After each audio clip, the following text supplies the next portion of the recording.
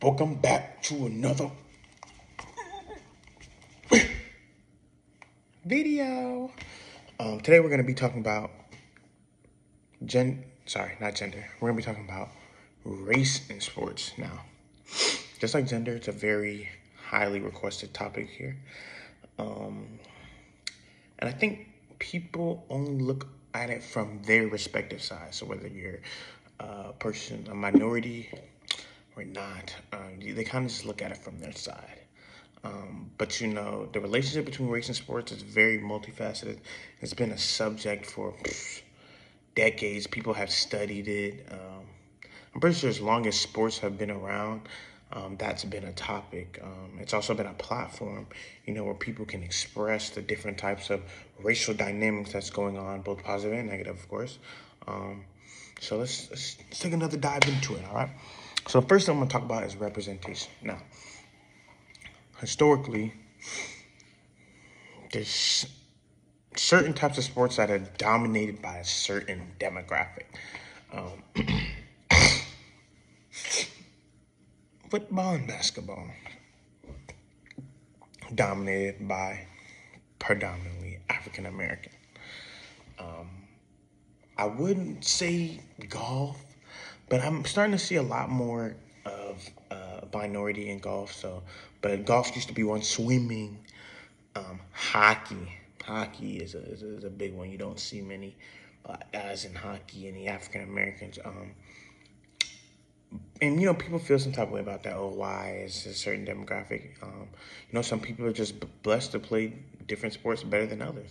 You know, you always get that rare one or two that stand out.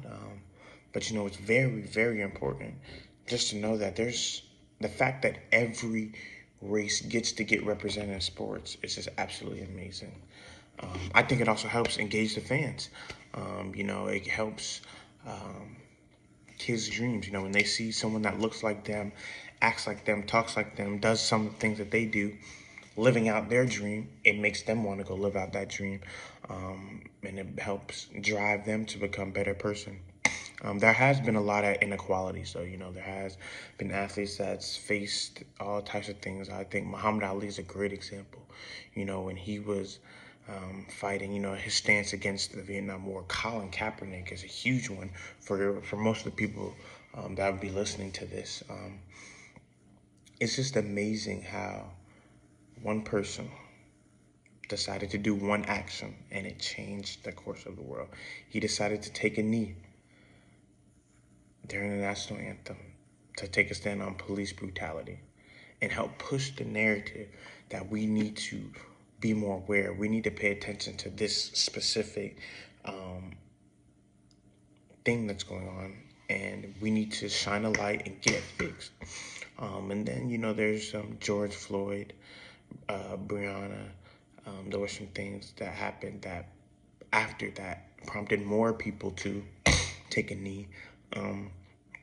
But yeah, it's definitely can have a negative thing, but I want to focus more on the positive. I'm going to talk more about growing up and the structure. Sports is a great way to have structure in your life growing up. As a kid, you get out of school, you have practice, games. You know, it gives you a sense of structure. It gives you a sense of purpose. It drives that attitude that, oh, I want to accomplish this. I want to accomplish that.